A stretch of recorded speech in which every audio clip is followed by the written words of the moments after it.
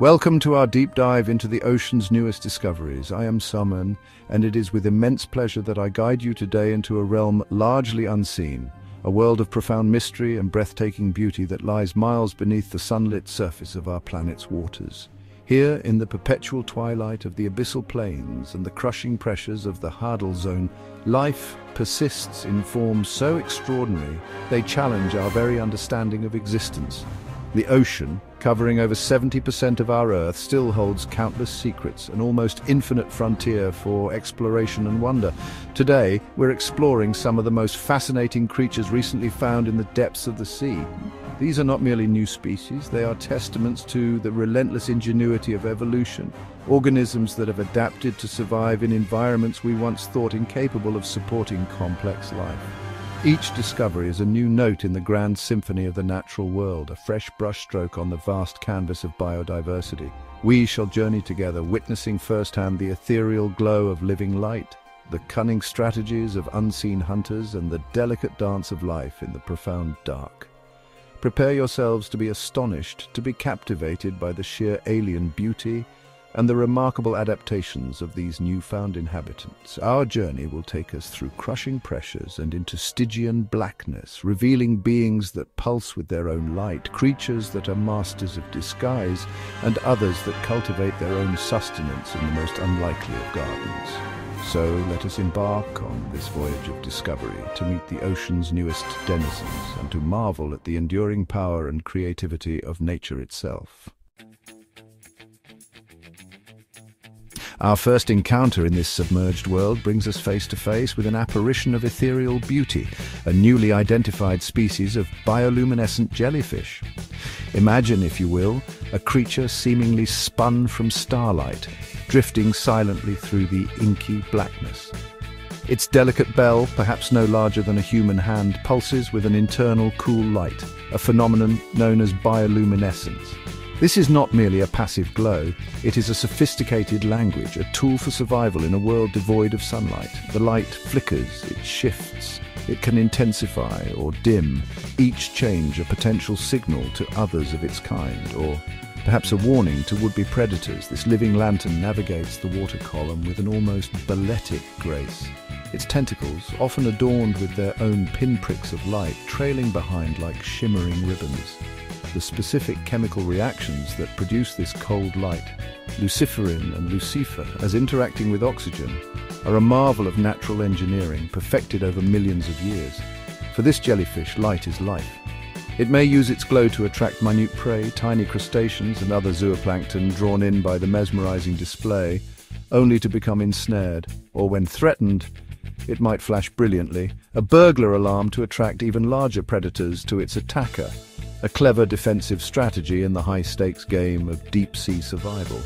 Observing these creatures, even through the lens of our most advanced submersibles, is a humbling experience. They represent a form of life so perfectly attuned to its extreme environment, a silent, luminous testament to the diversity that can flourish where the sun's rays never penetrate. Each pulse of light is a fleeting moment of artistry in an otherwise lightless gallery. A reminder of the vibrant, hidden ecosystems that thrive in the profound depths, far beyond our everyday perception. The sheer variety of patterns and colors observed in different bioluminescent species hints at a complex world of communication and interaction we are only just beginning to decipher. We now descend further into zones where the pressure is immense and the darkness absolute. Here, in this seemingly inhospitable realm, dwells a master of ambush, the Deep-Sea Anglerfish. This is a creature sculpted by the extremes, its appearance often deemed grotesque by surface standards, yet perfectly adapted for its life of patient predation. Its most distinctive feature, of course, is the modified dorsal fin spine, the elysium, which extends forward, dangling a fleshy, often bioluminescent lure, the esker directly above its cavernous mouth, a mouth filled with long, needle-sharp teeth angled inwards to prevent any escape. The anglerfish is the epitome of energy conservation in an environment where food is scarce. It remains largely motionless, sometimes for hours, a dark, unmoving silhouette against the even darker backdrop. Only the lure, glowing faintly or wiggling enticingly, betrays its presence. This tiny beacon of light in the abyss is an irresistible attraction to smaller fish and crustaceans, who, mistaking it for a potential meal or a mate, swim closer, ever closer. Then, with astonishing speed, the anglerfish's jaws unhinge, its mouth expands dramatically, and the unsuspecting victim is engulfed. A swift and silent execution in the deep.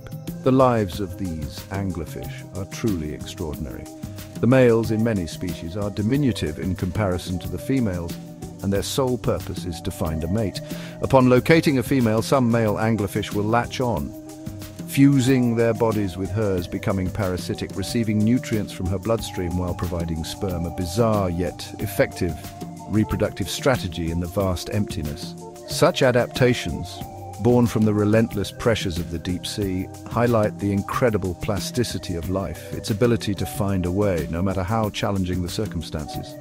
Each anglerfish is a solitary monarch in its dark kingdom, a patient hunter waiting for its next luminous opportunity.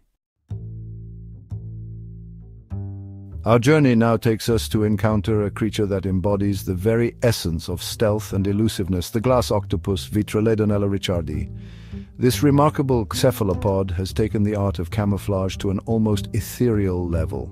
Its body, with the exception of its optic nerve, eyeballs and digestive tract, is almost entirely transparent.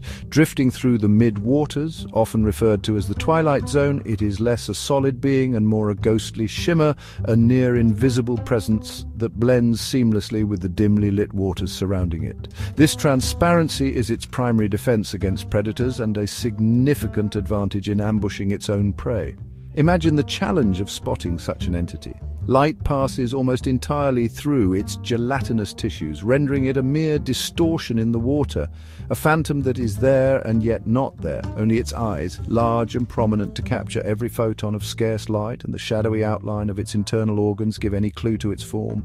Its 8 arms, equally translucent, trail behind or reach out subtly, ready to grasp unsuspecting crustaceans or small fish that stray too close, unaware of the danger that lurks unseen nearby.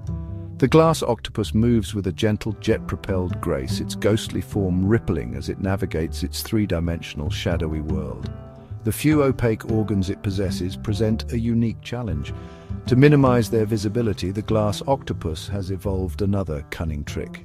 It often holds its body in a vertical orientation, making these darker parts appear smaller and less conspicuous from below, where many predators might be looking up against the faint downwelling light.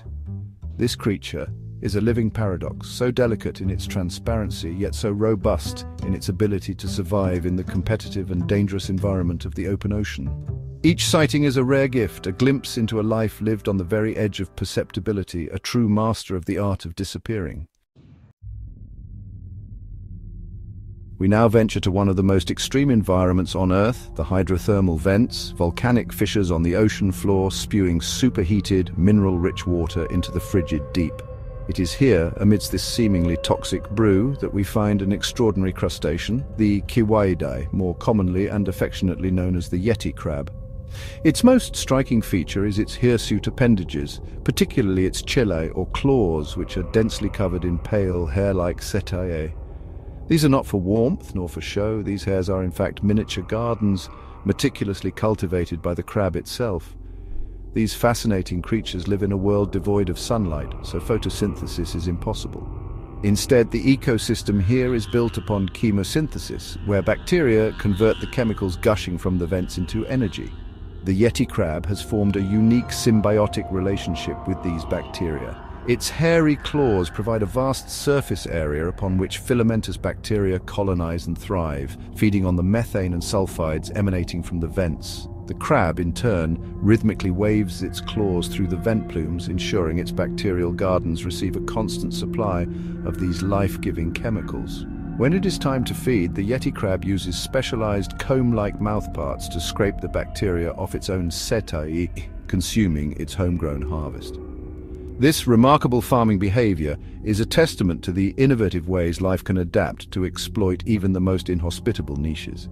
The discovery of the Yeti crab and its unique lifestyle has opened up new avenues of research into chemosynthetic ecosystems and the complex interplay between animals and microbes in the deep sea. It is a farmer in a lightless world, a testament to the resourcefulness of life, cultivating its sustenance in the shadow of volcanic fury. Our final encounter for today takes us to the abyssal plains, where we meet one of the deep sea's most endearing and surprisingly graceful inhabitants, the Dumbo Octopus. Named rather charmingly after the famous elephant calf from Disney's Imagination, these octopuses, belonging to the genus Grimpotoithis, possess two large ear-like fins protruding from the sides of their mantle, just above their eyes. These are not, of course, true ears, but highly modified fins that they use for locomotion, flapping them gently to propel themselves through the water with a serene and almost whimsical elegance. Unlike many of their shallow water cousins, Dumbo octopuses do not rely on jet propulsion as their primary means of movement. Instead, they fly through the deep, their ear-like fins beating rhythmically, allowing them to hover, explore and navigate the vast, featureless expanses of the ocean floor. Their bodies are often soft and gelatinous, an adaptation to the immense pressures found at depths that can exceed several thousand meters. They are relatively small, with some species fitting comfortably in the palm of a human hand, their large eyes perfectly suited for detecting the faintest glimmers of bioluminescence or the silhouettes of potential prey in the near-total darkness. These charming cephalopods are benthic creatures, meaning they live on or near the seabed. They feed on small crustaceans, worms, and other invertebrates that they find by gliding just above the sediment, their 8 webbed arms ready to envelop any unsuspecting morsel.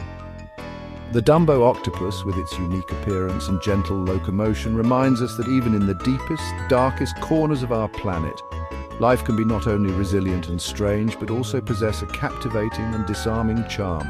They drift through their silent world, tiny-eared phantoms of the abyss, a delightful discovery in the ongoing exploration of our ocean's hidden realms. And so our brief submersion into the ocean's newest discoveries comes to a close. We have glimpsed but a fraction of the marvels that the deep sea continues to unveil, from the living lights of jellyfish to the patient cunning of the anglerfish, the ghostly transparency of the glass octopus, the ingenious farming of the Yeti Crab, and the endearing flight of the Dumbo Octopus. Each creature is a chapter in an immense unfolding story of life's tenacity and its boundless capacity for adaptation in the face of extreme challenge. The dark, cold, and pressure-filled depths are not barren voids, but vibrant ecosystems teeming with life forms that defy our expectations and expand our understanding of what it means to be alive. The ocean remains Earth's last great frontier, and these recent findings underscore just how much there is still to learn, to explore, and to cherish. Every new species documented, every new behavior observed adds another vital piece to the intricate puzzle of our planet's biodiversity. It is a world that SOMEN is passionate about sharing, a realm that reminds us of the profound interconnectedness of all life. The responsibility to protect these fragile hidden worlds rests with all of us, for they are an integral part of the global ecosystem that sustains us all. Thanks for joining us on this underwater adventure. We hope this journey has ignited your curiosity and deepened your appreciation for the wonders that lie hidden beneath the waves.